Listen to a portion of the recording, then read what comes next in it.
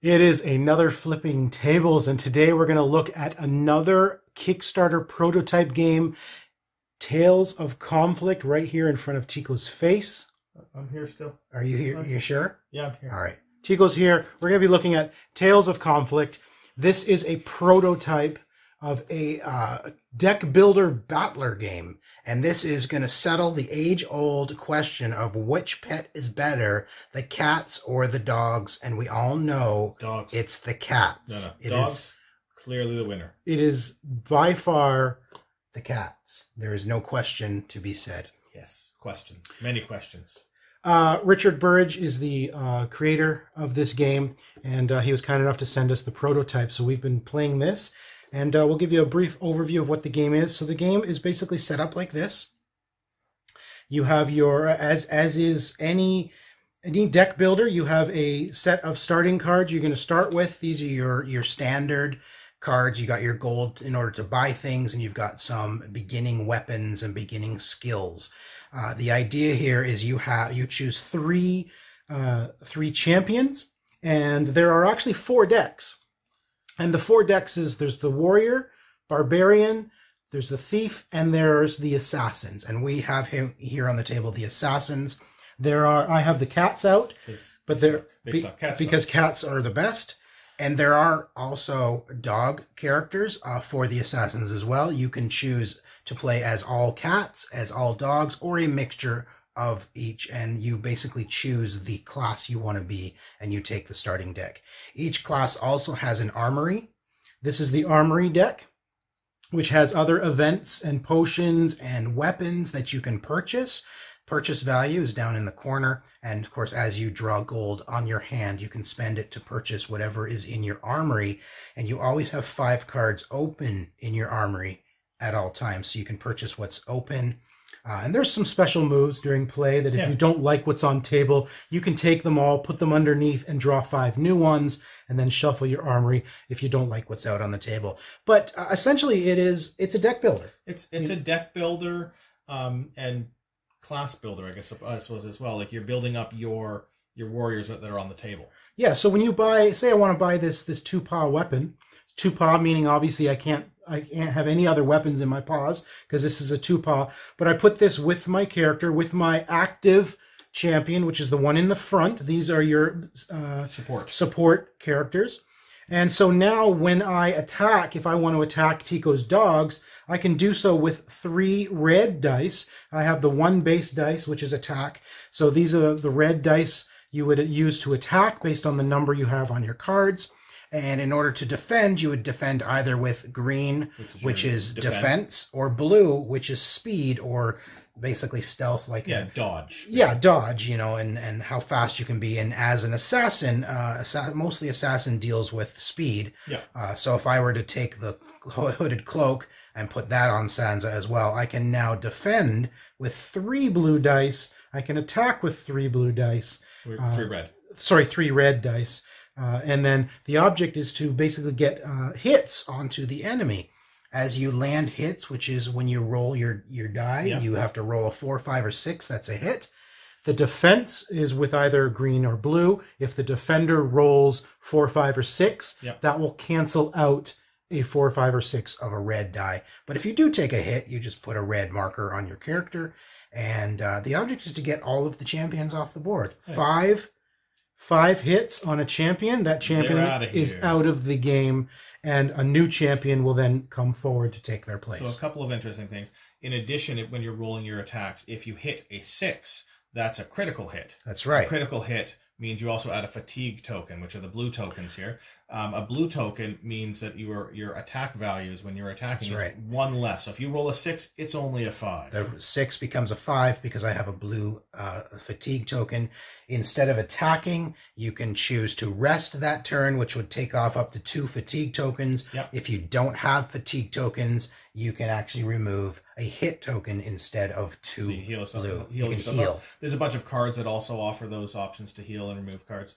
So when your champion is defeated and the next one moves up and you have less than your opponents actually get a +1 as sort of a rallying cry sort of thing. Because you're behind, you actually get that You get a bonus. Attack. So if Tico takes out Sansa, which he actually did while we were playing, Sansa was out of the game. One of these comes up. Gingy came up. I now actually get a +1 because I have less champions than Tico does. So when I'm rolling my attack or defense, I get a +1. Right. Now, again, these rules, this artwork, the cards themselves, this can all change. This is the prototype. The Kickstarter is going on right now. You know, click that link up there, and you'll get an interview with Richard about the game. We did an interview with him a couple weeks ago, so be sure to click that link up there in the corner to view that interview. Thoughts on the game overall, Tico? What are your thoughts? It took us a while to play. Like it's not a short game. Let me tell you that. It's not a quick game. It does take some time. We went back and forth. We are both fantastic players and excellent rollers. Well, see, here's the thing. We would get, like, there was times when I had 4 hits, you know, 4 hits on me, maybe a fatigue, and then I would get a card to be able to heal myself, so I would heal up, or I would then rest and take that off. So there's a lot of back and forth. It's a back and forth. It may look like you're losing, but there's also ways of getting that healing in. It does balance, and you're not firing through your 3 champions super quick. We went through quite a while before even the first champion fell. It's really interesting. A couple of things I really like is part of the deck building aspect allows you to actually mess with your opponent's deck. So each player has their own armory, set. Yeah, like armory. Most deck builders, you have a general armory, I'm going to call it armory, or purchase cards that everybody can purchase. But in this case, you can only actually purchase from your own armory. It's a set deck for your class. Unless you have special cards in there that will allow you to mess with the other person's deck. So there's a potion that allows you to clog your opponent's deck. So you get to put a card into their discard pile, which is basically just a flat card. So when they're drawing up their hand, they've got one less useful card. Right. So there's definitely ways of the take that mechanic against your opponent. It all comes down to basically, you know, back and forth, attack, defense. When you do attack your opponent, they get a chance to retaliate. Same turn. So you can do damage to them. They can also do damage to you. I think that was one of the things that early on we're like, well, why are we attacking it? It's not attack. It's you're initiating combat. And you'll each roll a blue speed die to see who's actually the attacker, the aggressor. So you roll, and we both roll. So if I started, we both rolled a 3. So if I initiated combat, I would actually go first. But if you had rolled a 5, then I would go even though I initiated combat, you then get a chance to attack first. Right, and then the other player has the option to retaliate. And why wouldn't you? Why wouldn't you retaliate? There's no downside that I found to retaliating. You're just going to hope that you're going to, even if you have hardly any dice, you're still going to retaliate. It is a slow burn game. It's going to take time to get the cards out. You really have to manage your armory, use the abilities of your champion, like getting rid of cards. If there's none of the cards on here that you like, get rid of them. Instead of attacking or initiating an attack, get rid of your armory, bring out more cards, get that armor out, start putting armor on your character so that you have more dice to roll with, more dice to defend yourself with. And it's kind of that sort of merge of a deck builder plus like a Munchkin. You know, and I really like that, but it is a slow burn. You're not going to go through this game fast. We spent about 45 minutes, and that was only getting rid of one champion. So it is a long burn game. I really enjoyed it. There, you know, again, prototype, but there's a couple little things that we thought might improve. I find the text on the card a little bit difficult to read sometimes. It's sort of a white on a yellow with black border, all capitals. I think it might look, my personal preference, make it just black text, not all capitals would help. Maybe some artwork on like event cards. That's just little nitpicky stuff. It doesn't take away from the gameplay. One big nitpicky thing for me is they missed the opportunity to make several cat puns on some of these cards. There's a katana in here, and they just called it a katana, not a cat. A cat-ana, right. Like there's so many puns that we could have gone with. The other thing we think would have been nicer, and again, it doesn't take away from the game. We're just saying this is little things that we think might improve. Every character in the game, no matter what class you are, they are all identical. No, I don't want dogs on top.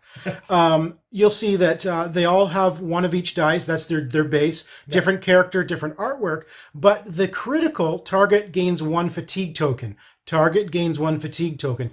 Every single character in the game is identical. So I would have liked to see, if I'm choosing the assassins, which the green is, I would have liked to see that each character has sort of a unique ability. Yeah. So yeah, I really like this ability. I'm going to play this character, and I'm going to put him out as the main champion right now because I really like that ability. Yeah, like, you know, you have, you know, you want to play your favorites. You want to play Bijou. You want Bijou to be out there front. There's got to be a reason why. Right. There's some sort of just a quick mechanic, you know, an extra attack, an extra thing once per turn, once per whatever. Yeah. Just to differentiate the starting champions a little bit from each other. Yeah. That is Tales of Conflict. That is on Kickstarter right now. So be sure to go. The lighting in here is terrible. I apologize. Tales of Conflict, Richard Burridge, the creator. Again, check out the interview we did with him. Check it out on Kickstarter right now. It is a fun game if you like deck builders, if you like games like Munchkin with that, you know, building up your character with more attack power, more defense. This is the combination of both. I think it's a really nice balance with that attack mechanic, building up your character plus a deck builder. It's a really great balance between those. It is definitely, it's cute artwork and all, but don't let that take away from the quality of the game itself. It is a fun game. Yeah, absolutely. Check it out on Kickstarter now. And of course, don't forget to subscribe right down below. At the bottom. Click that button. If you do like what we're doing here, check out those videos over there beside Tico. There's one up there. Is that where you keep them? That's where I keep them. They're all over there. Check out those videos. Subscribe down below.